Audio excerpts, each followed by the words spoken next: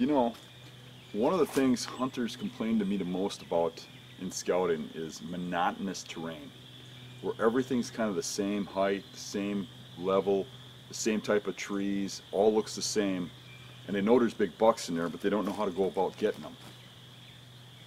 In today's hunt, we're going to go into a large tamarack swamp. And the one thing I want to say about that is scouting those areas is a lot like bass fishing. And that might sound funny, but it's all about structure. You don't go out into a giant lake and just start casting in the middle because there's water there. You look for structure, and that's the same thing you got to do with that monotonous terrain. I started studying onyx for some new properties I hadn't hunted before or been on before, and I found this little piece that is in an area that gets pretty pounded and a lot of pressure on the surrounding properties. And the surrounding properties are really huge and very attractive to hunters. But this one was a little piece off to the side where I think everybody kind of ignored because they're going to look at that big piece.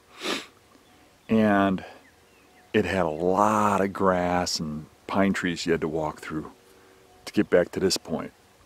Otherwise, this is kind of landlocked back here. And what I liked about back here is once I got through all that, you know, nothing land where everybody else hunts, I hit a creek that was pretty deep. Had to cross that creek to get back here. And this is dense swamp.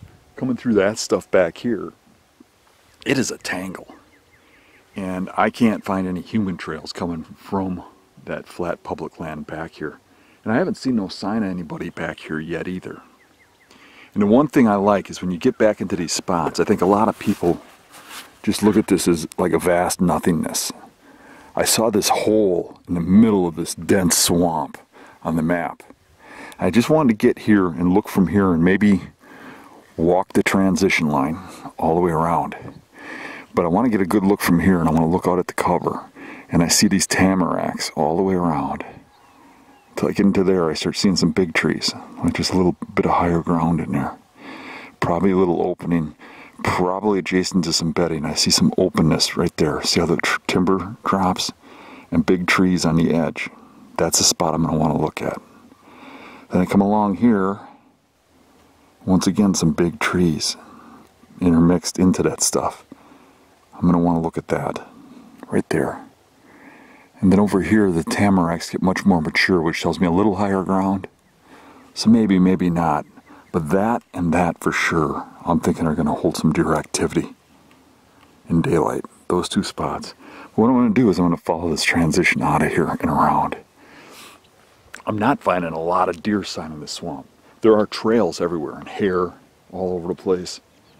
But it doesn't have the type of trees that get rubbed. I'm seeing occasional rubs. But if all you got is these nasty, spiny trees that they won't rub, they're not going to rub. So don't expect to see those rubs everywhere. But hopefully, we'll see sign when we get to the spots that has that hardwood stuff. So let's go take a look.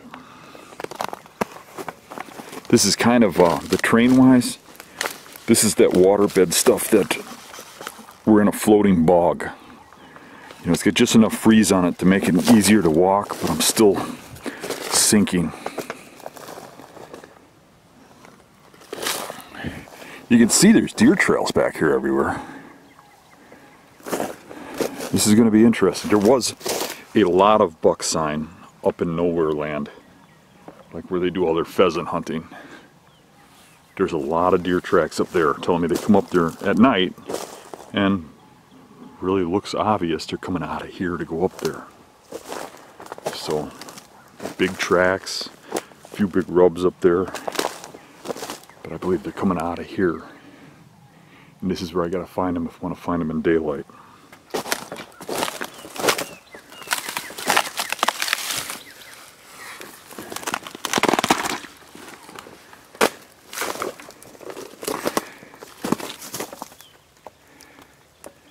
Nice sized tree, but pretty low to the ground. But there's some historical rubs along this transition too.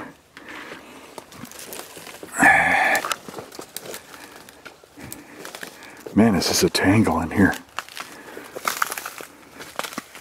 There's got to be bucks bedding on this edge in here, in these holes. Yeah, like right there. Look at that hole. You see a bedding hole.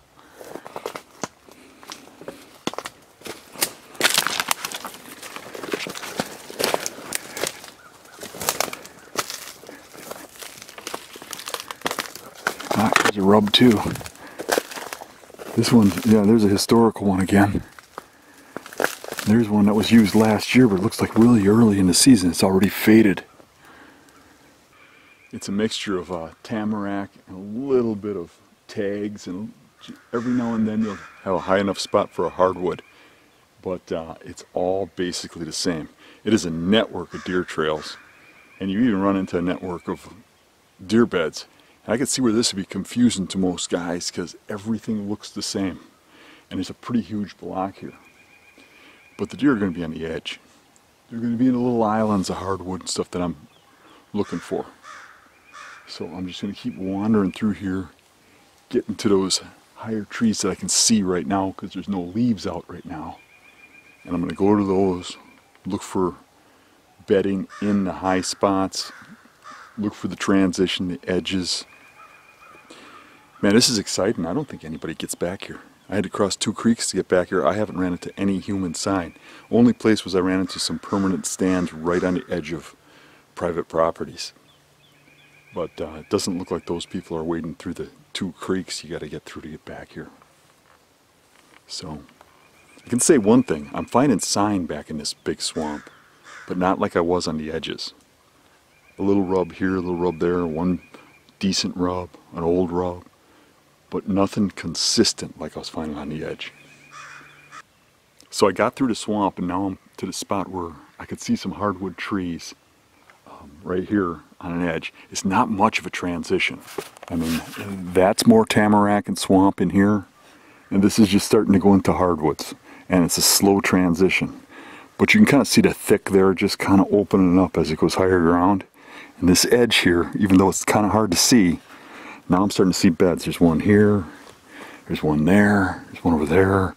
Found a couple back in there, and then it goes back into more of the same. A lot of bedding back there, all following that hardwood's edge. And now this is going right for that opening.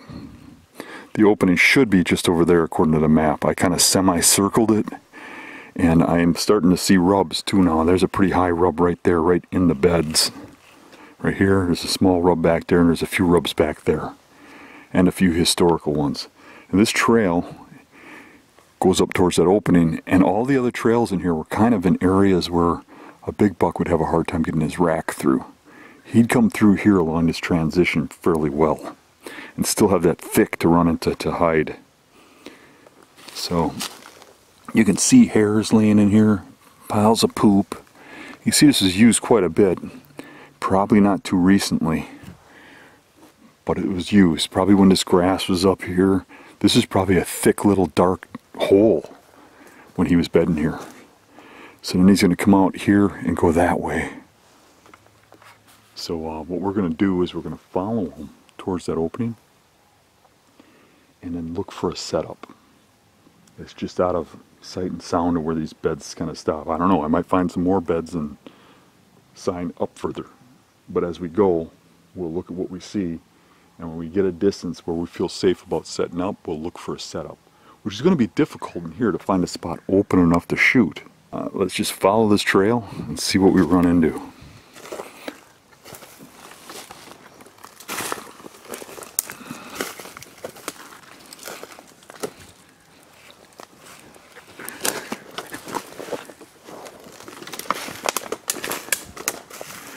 Historical rub, historical rub,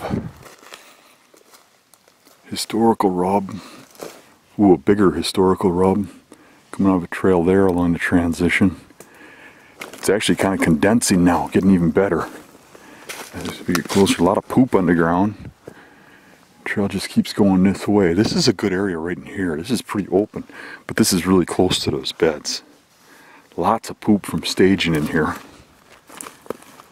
Yeah, lots of piles of poop. And this wouldn't be a bad spot to get to, but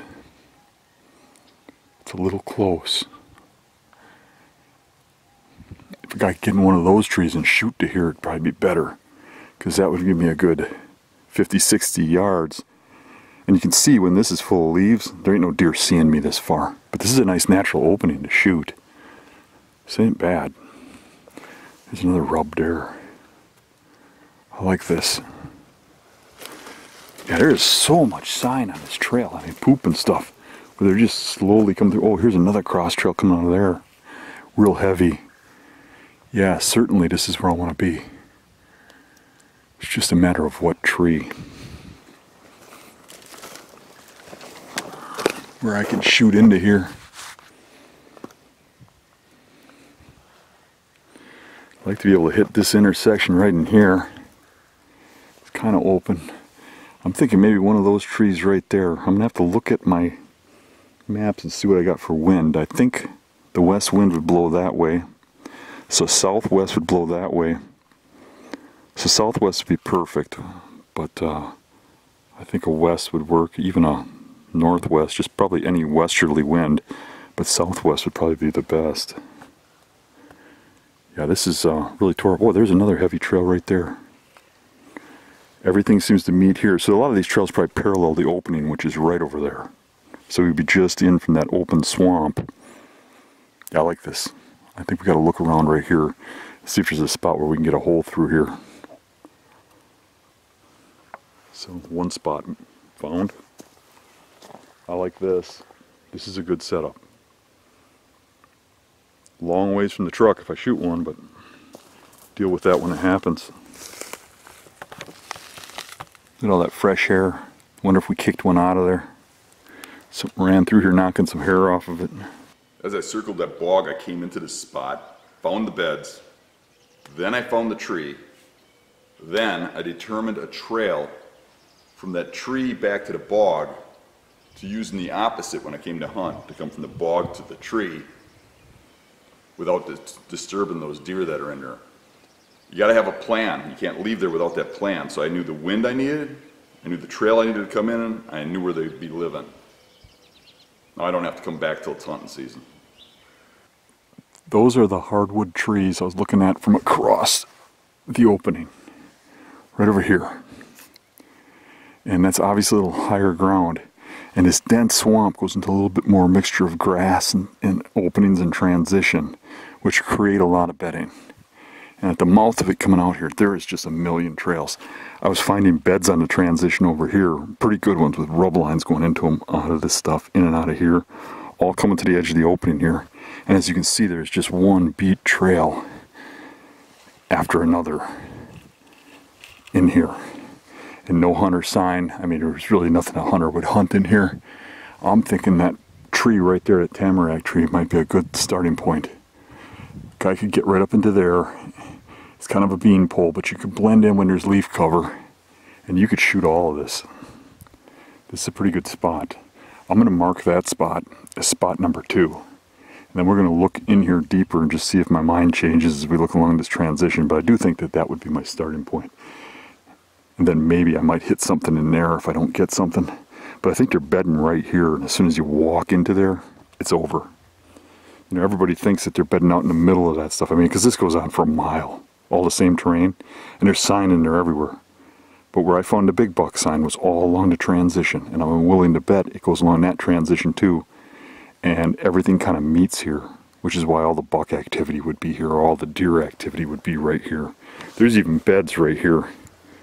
I mean, it might be night beds or something, but they were bedding here quite a bit, right out in the open. Actually, it's probably when the grass was high, which is when I'm going to sneak in here. But I don't think that's the mature bucks. The sign shows me they're coming out of that, and I think they're coming out of this, and from over there. So I'm going to go down and look at this, look at that, but I think this is my tree. The spot where we were just at, where I was looking at that little tamarack tree, is right over there. There's bedding between me and there that's feeding that tamarack tree. So that tamarack tree would have to be hunted before I came over here. But I marked this spot because getting in here, I know that that first bedding's over there. Not that far, like 100 yards. The first place we looked at. And there's a heavy trail coming from over there. Then when I get over here, I can see grass and stuff in there, and that transition of them hardwoods is in here, and that's right there, and there's heavy trail coming out of there. Another heavy trail coming out of there right here. And on the map, I can see another little opening there, but a small one. And it looks really thick. I got a trail coming out of there. And there's a trail coming over here out of thick, and a trail coming out of there out of thick. And they all meet right here in a little open hardwoods area that's almost like an island because it's so small, but not something very obvious to people. The only way you can tell this is different from any kind of distance is you see these trees are up higher than the rest. There's no oaks or anything out here because it's still pretty low land. Still a lot of water around and stuff. But this is more mature trees, more open. And it's just got heavy trails just all coming to here. So I wouldn't doubt it if this is a good spot at some time.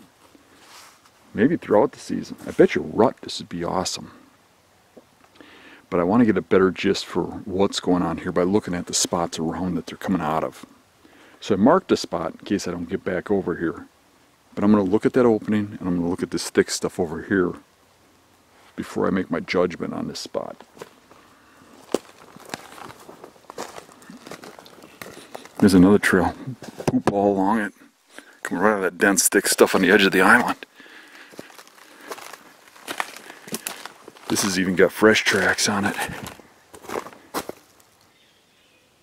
I ran out of time on the scouting trip, so I had to cut this trip short, but I came back a couple weeks later with Jacob to finish up. So we came back to this spot where I was at last week so I could show Jacob where all these trails come together. I thought this would be a really good rut spot. And we got real good bedding over there, and I would assume really good bedding here with the thick cover. But really, there could be some good bedding over here. There's really good transitions and stuff, and everything kind of meets here. And this is kind of like the only open woods where a guy can get a stand in between. Now the access would be to surround this whole area and walk about 2 miles and come into here, because the only way you wouldn't interfere with all that bedding. But I think it's not a bad idea. The one thing is with all the bedding all the way around here, it's kind of hard to determine, you know, which one they're coming in and out of. And Jacob brought up a good point. If we put a cell cam here and monitored it, it'd probably be better, because then we'd have an idea of travel, at least for the first time we're in here. And maybe they come from everyone. Maybe they come from one way for a while, another way for a while, depending on food sources and which bedding they're using. But another thing about this area is, based on the wind, you could hunt this on just about any wind. I mean, if the wind's blowing like this, we get over here in that tree. You know, if it's blowing like that, we get back in one of these trees. If it's blowing like this, we get in one of these trees over here. But you can kind of cover this from multiple directions. What do you think of this spot? I think it's pretty great. I think that being able to cover it from a bunch of different winds is going to be pretty clutch, and then identifying right away when it's hot, making your first strike good, and then having you set up or me set up in another spot, yeah, probably be pretty killer. I think, you know, I think these bucks, people look for them in funnels and stuff, and what you really need for rut is a funnel that's really close to more bedding. Because mature bucks just want to go 100 yards or so to the next bedding in a spot that really doesn't get much human pressure, and that's exactly what you have right here. So what keeps a lot of people out of here is this floating bog. I mean, if you look at this, we're actually on an underground lake, and you'll poke a leg through every now and then, and that'll keep people out of here. They don't like walking when the ground's wobbling around underneath them, but the deer don't mind it at all. You look, there's rubs back here all over the place, more up there, and these are all game trails from the deer. So this is what is going to keep those people out of there and attract me to this, because this has the ingredients to grow deer old, because people just aren't going to come back here. Oh, that bowl in the middle of the tamarack swamp is right over here behind us, about 150 yards that way. We're in a pretty isolated area that's got a lot of buckthorn and some elm and maple, but no oak or anything, real low, wet, muddy.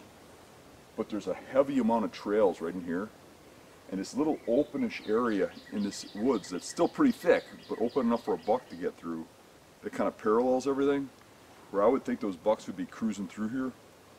more than just rut. I think they'd be in here all the time. And this kind of leads towards crop fields. So anything bedding back there that wants to get the crop fields in the dark is going to come through here. And there's literally, I mean, there's a heavy trail here, heavy trail over there. And there's trails coming in from every direction here, all meeting here.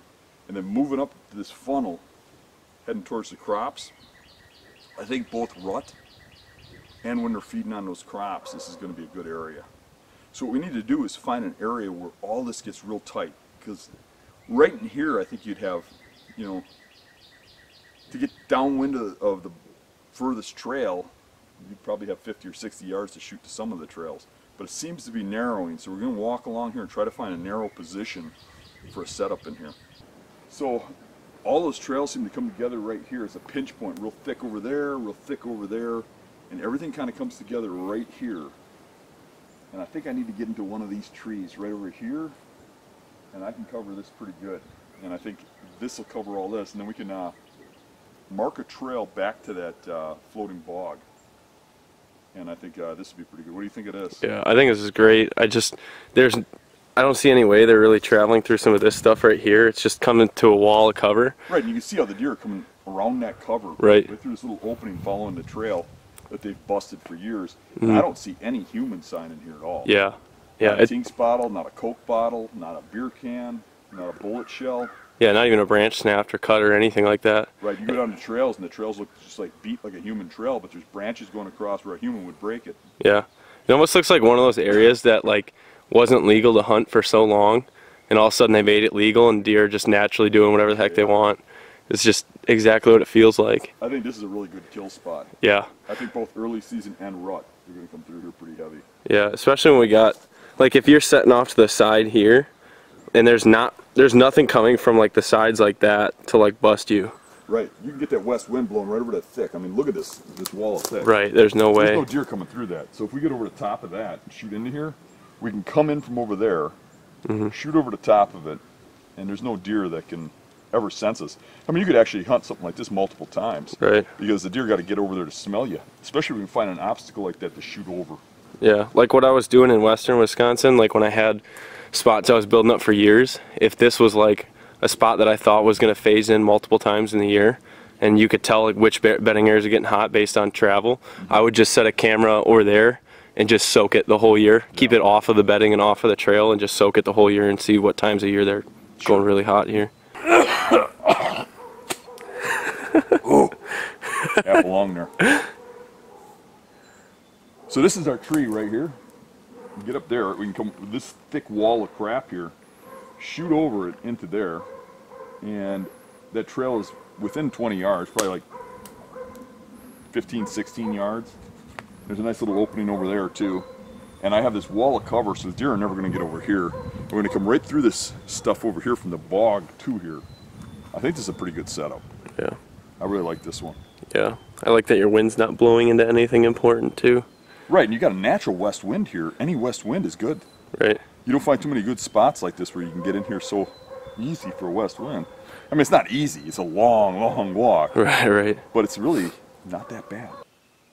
After circling that whole bog and going through the really, really remote stuff, we started on the other side, following that transition and that funnel back towards the human access. And we went quite a ways and even crossed back over the creek to where there's a little more human access. And then we started finding a little bit of human sign. We got like a super old faded out shotgun shan. What kind is it? Shell. It's a Winchester Western. Number 6? Yeah. So it's not slugs or anything, right? Yeah. Yeah, it's turkey load? Yeah. It's all faded off. I haven't even seen that kind of like emblem printed on a Winchester shell in forever. And what do we got there? Cracking. We got a old time cola. Old time cola. Yeah, that's the big brand nowadays, I hear. Look at that top too. It's got any chew marks in it from coyotes or anything? Very possibly a little puncture right there. Or maybe that's what the shell was used for. Oh yeah, you got a shell here and a can. So it's probably the same guy, right? Right, yeah, it was forever ago, so. So he probably leaned against this nasty ass tree right here and shot a turkey. Yeah, yeah. While drinking his cola. Yeah. What a champion right there. That's awesome. Whenever you come across garbage in the woods, pick it up, take it out. Good kid here. That's why I bring the bag. Well, now that we're on the back side of the property. We're getting more towards the access trail where people can get back here. As we figured, get to open terrain, more to where people can get, even though this is a mile back, there's a nice easy trail to this end. Now you're starting to see a little bit of hunter sign, but I still think this has some potential for early season. There ain't a lot of hunter sign, but we did find like a hot hand thing, probably from gun season, laying over there, and a little bit more sign, but not much. But walking along here, I'm seeing a lot of beds and stuff, and looking into these bushes, you can see how right here you see a hole cut into there. I see a dark patch. You look at that, it'd be like a little cave. See that? Yeah. Look at these branches just. They're busted off where yeah. you're going in there. That's a thick branch too. Yeah. So now what you got to do is put on the detective hat. When is that deer there? One of the first things Jacob said is rut. He thought that buck would be there rut, watching over this grass for the does cruising through here and stuff. And logically that sounds right, but I don't think so. I think he's there when this grass is real high and when all that leaf cover is on there. He's in a little cave in there early season before there's any pressure back here. I think they're sitting in these little pockets at that time of the year. And I think that's when this is going to be good, is like the first week or so of the season before there's any pressure back here. If you walk along, you can kind of see more of these brush piles, and if we look at them, we'll probably find more bedding. So look, milkweed jackpot. Right? Hey, you see little holes in there. I can't be sure, but I wouldn't doubt it. Here's one right here. You see it? See that right there? Yeah, that one's real obvious. Okay, you see there's no branches or leaves there. Nice hole, yeah. But now you think about this, when this has got leaf cover, you can walk within feet of that deer and never know he's there. Yeah. You just hide there. They love those little holes where they can dig their way down in there. You gotta see how he goes in there, and all the branches are busted out going in there. But it's just for a small period of time. Probably right away early season. Yeah. So now we're getting to the end of the swamp, get a little more into grassy, harder terrain. And I think a lot of those bucks are coming through that way here to go to the crops up ahead, but there's a lot of good bedding terrain here. But I would expect a little more hunting pressure here. So I mean, we're gonna have to look around kind of and see what there is for pressure. So far, we're not really seeing much even here. Yeah. But this wouldn't be a bad spot if there's not a lot of pressure. There's rubs everywhere. There's all these trails that come together here. There's a trail coming out of there I can see coming in here. This one, that one, everything kind of coming together here. And there's this transition they would run along. I don't think this would be a bad spot. Yeah. With all the sign in here. It'd be certainly worth a throw at it, you know? Right, and I don't think we have a lot of setups in here. Right, I don't think we're losing much if deer get busted out of this area too, because we already got so much confidence back there. I feel like we're just stacking that bedding Well, then. we just come out here early season, give this a couple sits. Right. And if anything, we're just pushing them back. Right. You know what I mean? Yeah. Because our spots from here back there are a long ways back. Yeah. So if we stop them from coming in here in daylight and they move back, they're just going to move right to us. Right. But I would throw a couple hunts at this right away, over in here. For sure. Maybe give this a shot. Yeah. We walked about 10 yards or so, and I can see that really heavy trail going through over there at 20 yards. And there's this trail, and everything meets here in these grassy stuff, where it just comes together and then moves towards the crops through this little opening. I like this tree a lot. For west wind, this would be perfect. What do you think? Yeah, I think it's great. So I don't have a huge amount of confidence in here, but it's a starting point. Come in here and throw a hunt at this, see. I even think from up there with binoculars, you can see over the top of all this brush, you can see into these openings if anything does move. Right. Kind of an observation / hunting spot. Right, be easy to make an adjustment. Right. Yeah. That thick trail there. Trail coming out right there. Hey Dan, look at this. I was looking at all this little white stuff in here. I saw this was sort of a rub here. And there's just littered with cigarette butts. Okay, you got some kind of like pole rope right here or something? Like bits and pieces of it. Just cigarette butts everywhere. That is gross. So we got a chain smoker. It might be a turkey hunter actually. Look at this little like piece of cover and a little bit of open stuff on the side. He's not getting in this tree though. 1, 2, 3, 4, 5, 6, 7, 8, 9, 10, 11, 12, 13, 14, 15, 16, 17, 18, 19, 20, 21, 22, 23, 24, 25, 26, 27, 28, 29, 30, 31, 32, 33. So multiple packs. Yeah, that's just what I count right off the bat. There's probably a lot more than that. Right. It almost looks like this might be in an old bed too. Yeah, there's deer hair in this. That'd be a retarded deer, the bed deer with all those cigarette butts here. Yeah. You see broken branches in here and stuff. I just think that guy was sitting in here. Right. He was actually probably sitting there and throwing his cigarette butts out here. Yeah. Because he's got a little blind made, see? Right there. He's got this all stacked up. I think this is a turkey blind, honestly. Yeah. He had some rope to tie stuff together. So this was one side of it, that's the other side, and he threw his cigarette butts out the window. Probably planning on shooting here and there. That's hilarious. People are awesome, aren't they? Right, yeah. Got a little public land, right? So here's a question for you. Ethically and morally, is that littering? Yeah. 100%, yeah. Yeah, I agree. Some people think that cigarette butts are like natural, like the tobacco and stuff, but I think that's disgusting. Throwing your cancer sticks all over the ground is just disgusting. Yeah, absolutely. Well, you're letting it like crap soak into the soil and stuff too. What do you guys think? Do you guys throw your cigarettes on the ground, or do you take them back out with you? Yeah, let's hope they take them back out. Me, I don't smoke. Bad for you, causes cancer. Yeah, we got enough of you hacking up your lungs already today. Right. I got enough bad habits, I don't need that one. Yeah. There's where the cigarettes were. Right, this is crazy how much is built up. That looks like quite the wall of brush. Right. Once again, when we get close to the access trail, then all of a sudden you do hit a little bit of sign, right? Maybe they could have a party back there. You could get 15 people back there. He might have quit too, I don't see it. Oh yeah, if you look, there was a big rub here at one point in time. That's probably when he put the blind there. Right, and there was a rub right by the other one too. That's hilarious.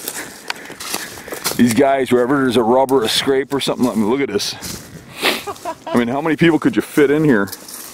Half a dozen? I'm surprised. Look at this. Oh, I thought that was a big buck turd. Oh.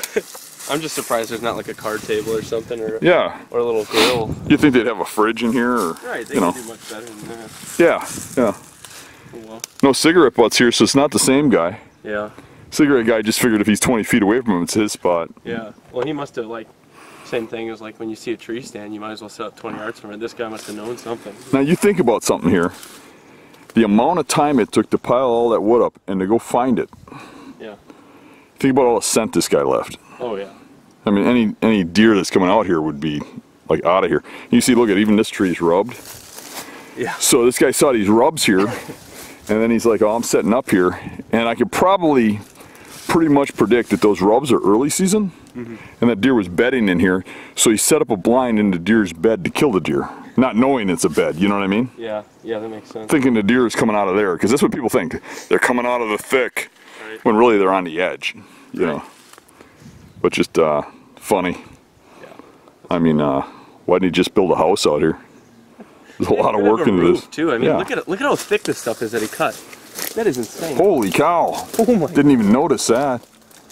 I mean, he definitely could have built a house out of this stuff. Yeah. It's hilarious how collapsed it is now too. I wonder how tall it was when this stuff wasn't rotted out. Yeah. Even bigger. He could probably park his ATV right over there in the garage. Yeah, this is insane. Yeah. So what we're doing is we're paralleling the access trail now, and now we're running into all the hunter sign as you've been seeing. But we are running into a lot of deer sign here too, but we're right adjacent to private crops, which is expected, right? But every time we hit these thick walls like this, you'll see that transition along the grass. You'll see bedding covering old rubs, like this big old rub here, and I can see a fresh one in there.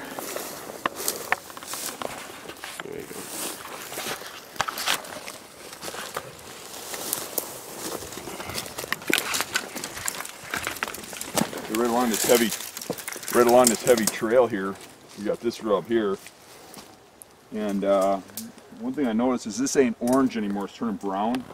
Usually this type of tree has an orange tint if it was like from rut or later. This looks like it was early in the year last year, like early season, but that's what we're expecting. as soon as pressure starts hitting in here, you know, like late October, mid-October, I'm willing to bet those deer move back. If we're gonna hunt them up here, I think we need to be in here early season. But these little thick covers like this, again, this is a jungle in season. All this buckthorn stuff is gonna be solid leaves. It's not gonna be open like this. This is really kind of thick. It probably doesn't look like it on camera, but when you put that leaf cover in here, this is gonna be a jungle. So that's when those deer are here, when that's really thick and these little caves in here, and they can bed in these little spots all on the edge, and if you came walking in here, shoot out the other way, and they'd have good escape. This time of the year they wouldn't, or gun season they wouldn't. But I would imagine the first couple weeks of season, they're in here just moving that short window to the crop field. You know, and they can kind of monitor that trail, that access trail. It's really right beside us. What is it, 50 yards? Yeah, it's not far at all. So they can monitor the people coming back here and sit back here when this is really thick. I'm betting the people aren't really getting back here in the early season either.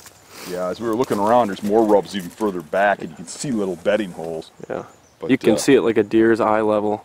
That is incredibly thick everywhere, and right here is open. So I even seen when I was recording that there's some more historical rubs sitting back there a little bit. Yeah, that's the interesting thing too.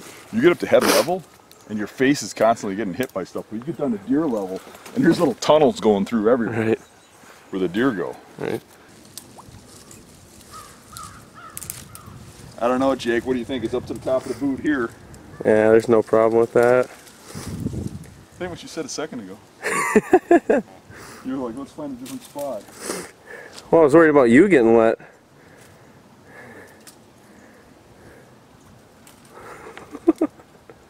I still got an inch to play there. It's pretty good. 2 feet out. I think you should just try and jump now.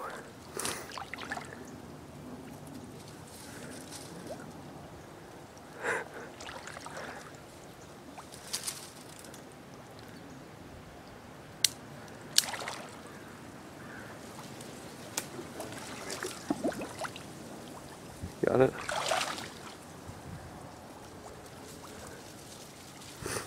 There you go. Oh, nice.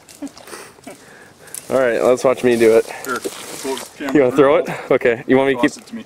All right. Better make sure you make it all the way across. I think it's still. Is it still recording? Yeah. All right. I'm not even gonna try to stay dry.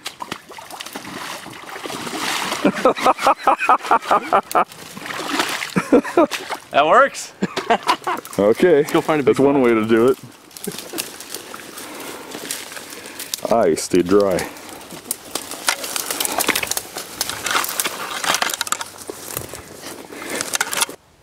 So I think we covered this ground pretty good. You learn anything? Yeah. I learned that there's not many people that hunt here for some reason. One, that's nice, and two, that low cover that's kind of monotonous just looked killer. It just looked like they were traveling through there like crazy, and even if there weren't many rubs there, we were finding big tracks over and over again. Yeah, there's a big sign, just not a lot of it. Right. But there's not a lot of the kind of trees they like to rub. So for me, I found that remote stuff doesn't have any sign at all of people. Yeah.